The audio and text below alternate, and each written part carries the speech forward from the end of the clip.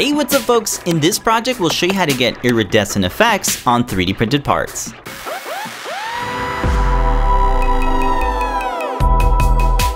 You can get shiny rainbow-like surfaces on the bottom of your 3D prints by printing on a special sheet.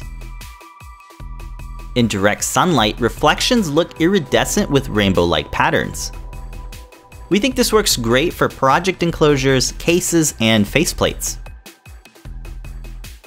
These are diffraction grating sheets, and they're mostly used in optics. This film can have different numbers of lines per millimeter, and this actually splits light into separate beams of color. This stuff has tons of applications, from creating laser light shows to making spectrometers. So you can get a roll of this stuff online and use it for making DIY arts and crafts. In our tests, we're using the double axis diffraction grating sheets. The single axis sheets did not capture any of the texture. We suggest using the double axis sheets with at least 10,000 lines per inch. The fastest way to test different filaments is to print directly on the film with a 3D printing pen.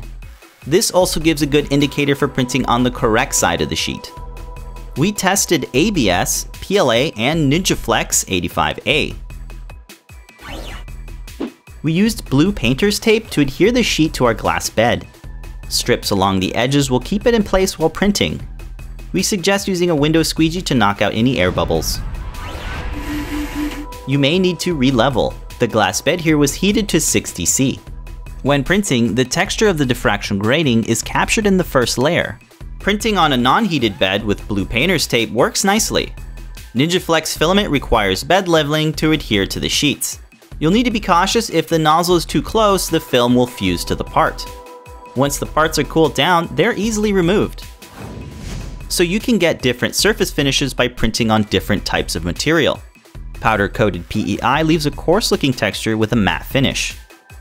Blue tape gives that matte finish with a leather-like texture. Heated glass bed offers that shiny reflective surface that looks and feels glossy. Diffraction grating sheets gives a mix of a matte finish with glossy reflections. For more info and details, be sure to check out our Learn Guide. Links are in the description. How would you use this technique in your projects? You can let us know by attending Adafruit's Show and Tell livestream on Wednesdays. Thanks for watching. Don't forget to subscribe for more projects from Adafruit.